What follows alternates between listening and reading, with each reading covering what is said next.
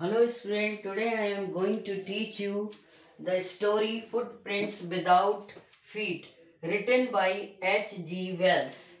H.G. Wells was a great writer who wrote novels, history and science fiction. The most famous works of H.G. Wells are The Time Machine, The Invisible Man and The Island of Dr. Moreau. He died on 13 August 1946. Now, in short, I want to tell you the theme of the story. The story Footprints Without Feet describes the story of a brilliant scientist who discovered a rare drug and his body became as transparent as a sheet of glass. Griffin discovered that human body could become transparent and invisible, but he misused his discovery. He did not use the power of invisibility for the welfare of the society and humanity. He misused it to threaten trouble and beat innocent people and rob him. Now we are starting the main points of the story. Two boys were surprised at the muddy footprints of a pair of bare feet. Bare means without foot bears.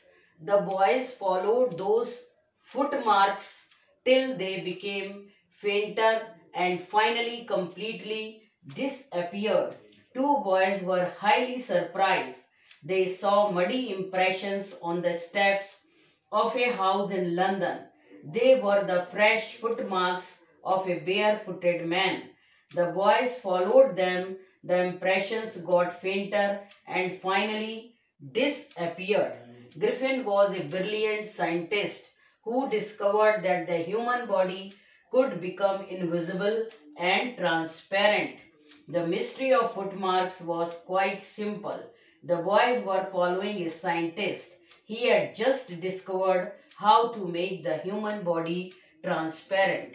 Griffin became a lawless person.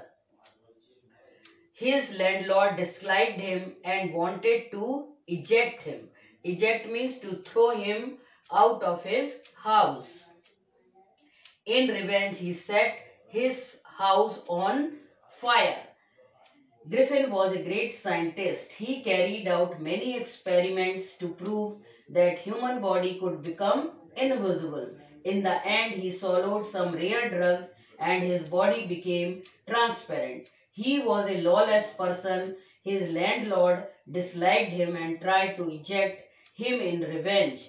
Griffin set his house on fire. Griffin became a homeless wanderer without clothes and money. When he was thrown out of the house by landlord, then Griffin became a homeless wanderer without clothes and money. Griffin had to remove all his clothes if he wanted to be unseen by the people.